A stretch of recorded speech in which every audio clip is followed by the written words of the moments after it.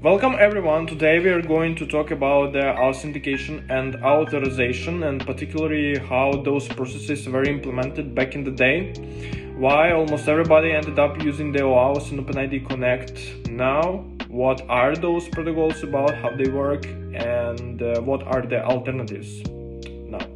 So let's go. Also, I would like to mention that this video was inspired by Vlad. I'm working with him at Microsoft here, and he also has a blog and YouTube channel, so please check the description below. He does pretty huge and interesting things as well.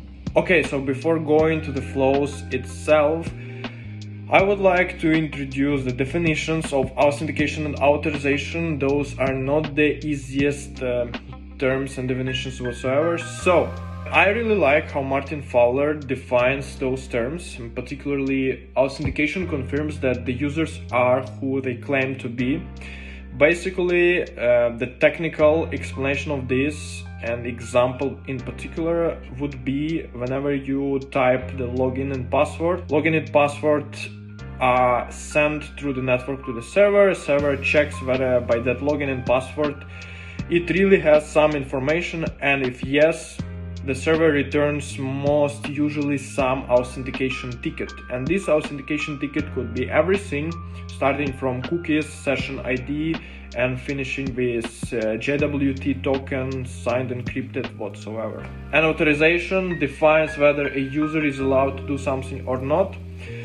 So basically, after authentication you have your authentication ticket, which contains your identity information. It could be some claims, it could be your user ID, it could be session ID, by which the server later on will grab your info and stuff like that. And now with this authentication ticket you can go to the server itself to get some data, and now server can differently respond according to what authentication ticket you have. And basically this comes with the concept of roles, for example, because now with different authentication tickets, for example, I could be the admin, right, and somebody else could be just a regular user, and in my API which I developed, I can differentiate different access to different endpoints depending on what role you are.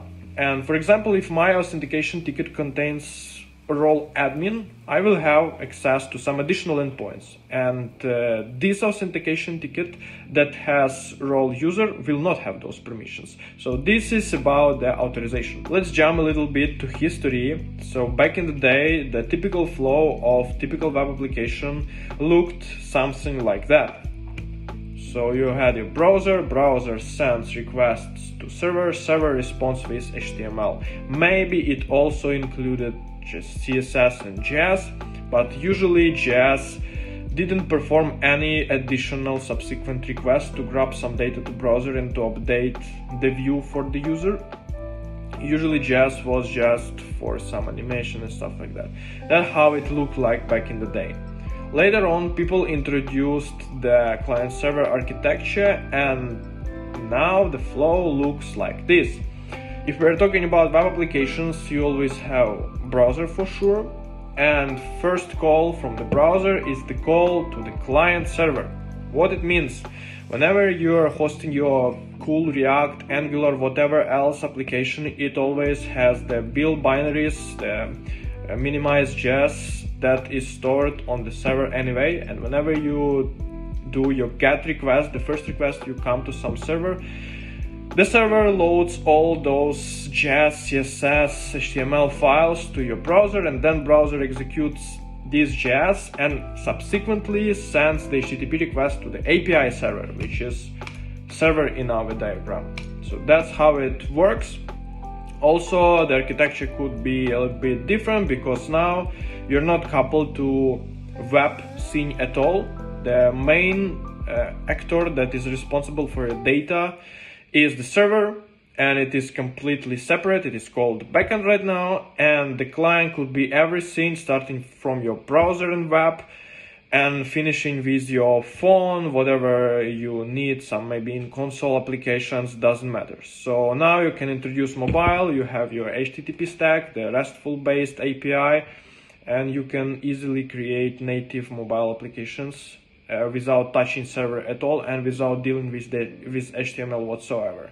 You're mostly dealing with some well-known encoding markup, which is usually JSON, XML, or whatever.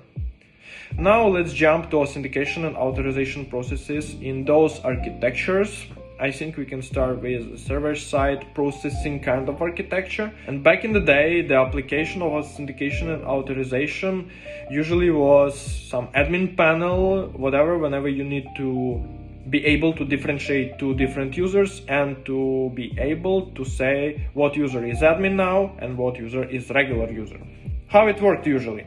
The server serves some register form, user filled in this register form, sends to server back. Server stores this user information in the database and just return. Next time the user using the browser go to the login page, it filled in the login page details, it sends it to server back. Server, based on the login page request, compares with what it has in the database. If the server found the particular user with login password, it's successful. User registered before, it exists in database, it maybe has some roles, whatever. Server returns the authentication ticket, and usually this authentication ticket was session ID, because before the returning this authentication ticket, server also stored something called session. This is the context of a user interaction with the web system, with your server.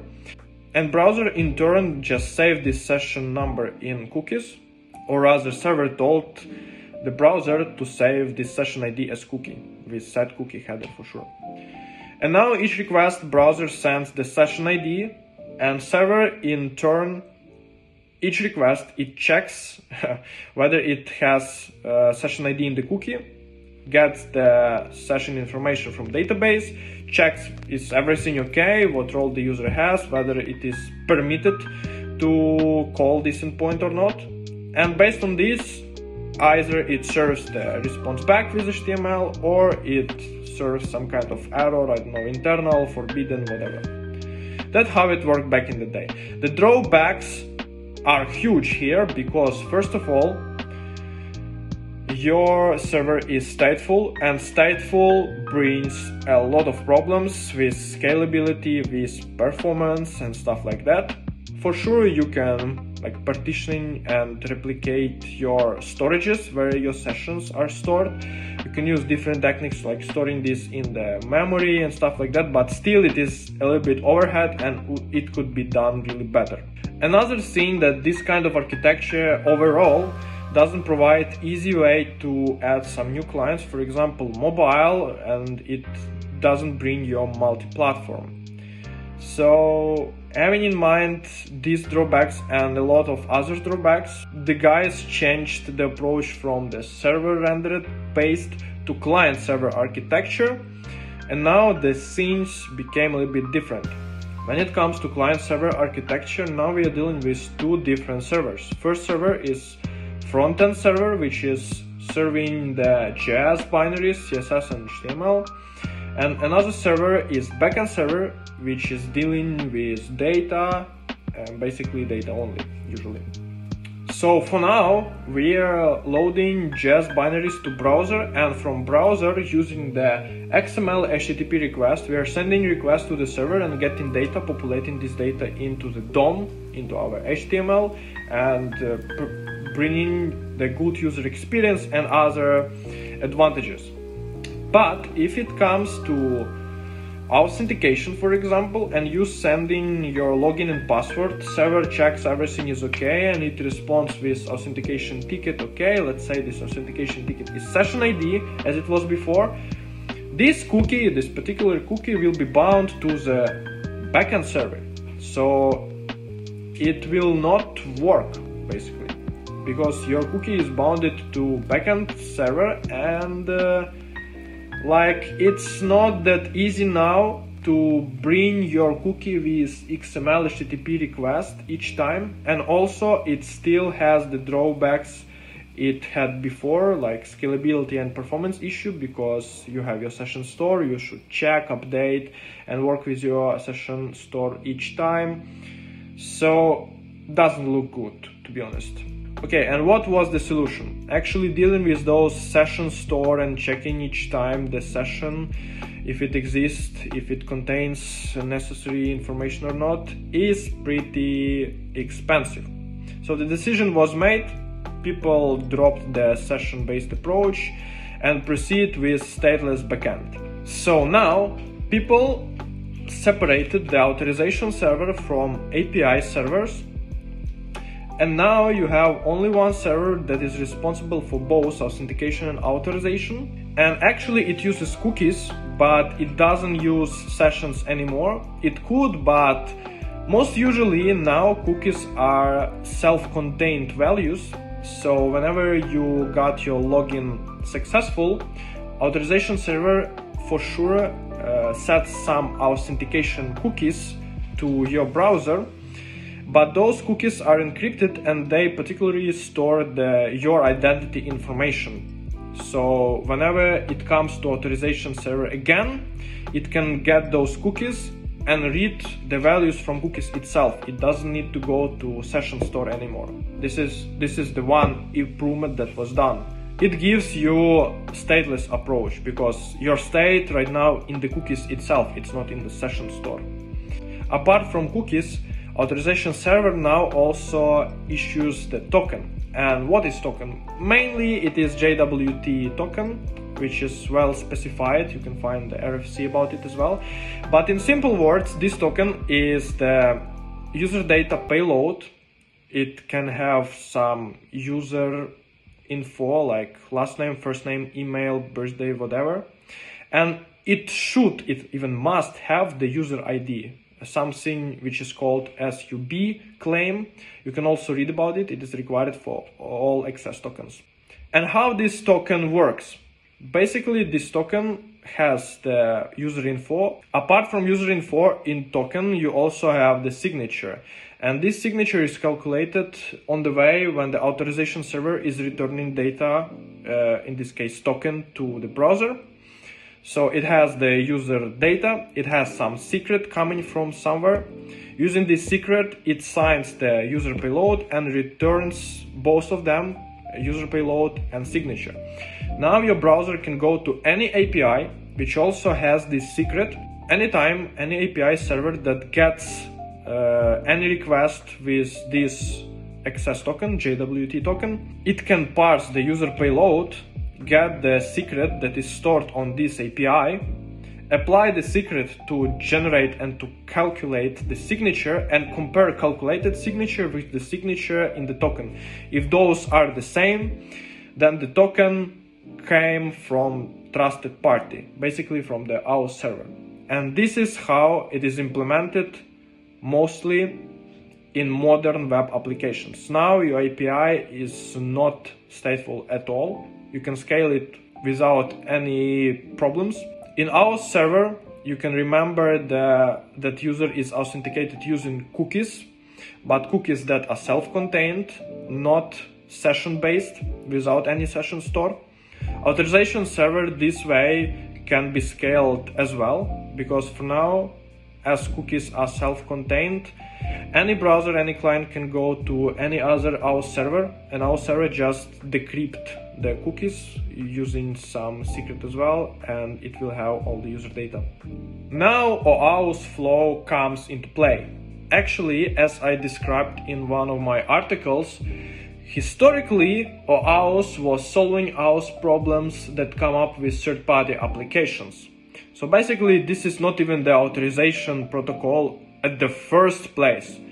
Like, it wasn't designed as authentication and consequently authentication approach of your first party application. So you build an application, you decided, okay, I will use OAuth. No, usually OAuth was the mechanism for third party applications to use your application without security implications like storing user credentials as well and stuff like that. Okay, the real world example to this one would be, let's say you are building custom calendar and you would like to use Google Calendar. Google Calendar is first-party application in this time, and your application is third-party application because it wants to use data in Google Calendar, first-party application. So Google exposes the OAuth protocol implemented that you can use, and the user from its behalf using your application authorizes, grants access to your third-party application to use the Google Calendar data. Google Authorization server provides you some kind of authentication ticket. In this case, it's not cookie, it is token. We will talk about it later. With this token, you can go to the Google Calendar and perform the operations that this user granted your application to perform. That's like main application of OAuth. But nowadays, OAuth and OpenID Connect is mainstream because it is performance pretty one of the best approaches you can do, and people started using OAuth as a first-party application solution. For some guys who are curious, OAuth cannot work without authentication, and you can read this in RFC, it can't, but still OAuth does not provide any specification about how the authentication should be performed. Even more, the pretty big web applications, for example GitHub, Google, they are not using OAuth in their first-party application. So whenever you sign in to GitHub or sign in to Google, in the network tab, you can really realize that it's not OAuth and not OpenID Connect at all. They are using something custom, which is not specified. Unfortunately, there is no any particular well-known specification for authentication, but modern small applications, and I have about 3 of them, usually the process of authentication is the following. You're creating your first-party backend, you're creating authorization server, and your authorization server is designed to be used with your backend. So it's not designed to third-party applications anyhow. So this is the pretty interesting point. Another thing I would like to point here is about OpenID Connect, because a lot of people don't understand how it works and why do we need it. So basically this is additional protocol, additional layer on top of the OAuth. So if you don't have OAuth, OpenID cannot work. It relies on the processes of OAuth. And it brings one more token, which is designed only for user info. It is not designed for authorization. It is not designed to check the privileges and permissions of user stated in the token. And also additional endpoint, which you can go and also grab the user information. So for example, if in your access token you don't have email, but you would like to have it, you can use OpenID Connect and get this email leveraging the OpenID Connect protocol. But unfortunately, OpenID Connect protocol does not describe the authentication process as well. So authentication is still a hidden part, and everybody is kind of implementing it on its own. Usually you have some instruments and tools in your language. Consider, for example, identity in .NET, and mainly you're implementing following the documentation of particular library or framework for authentication. So I think that's it for today. If you would like to get more details, because I really love to investigate things from the root, deep under hood, you can check my blog or my YouTube channel. Thank you for your attention. Bye.